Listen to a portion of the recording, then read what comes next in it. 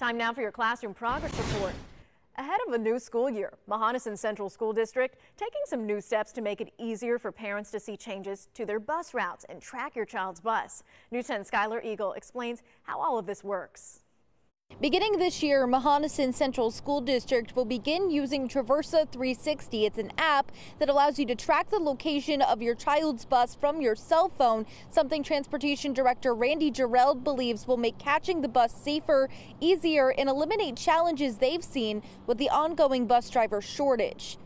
The app provides real-time updates on the bus route, location, and proximity to where you are through a mobile app. It also sends notifications about changes to your route from the district, making it easier for parents in the school to adapt to ongoing changes throughout the school year.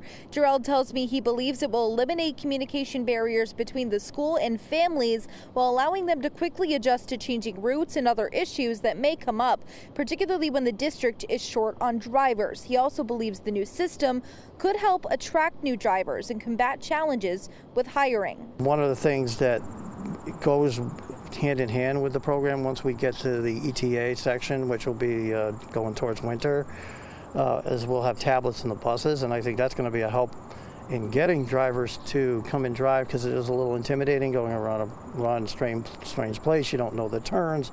This way they have a tablet with step-by-step, turn-by-turn directions, which will help them run more on a schedule too, which will be more reliable for parents and also just safer all the way around.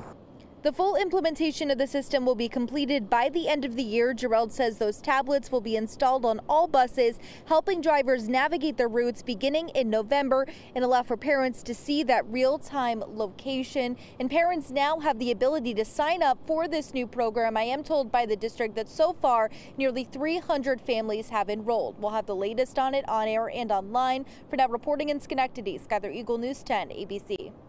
Thank you, Skylar.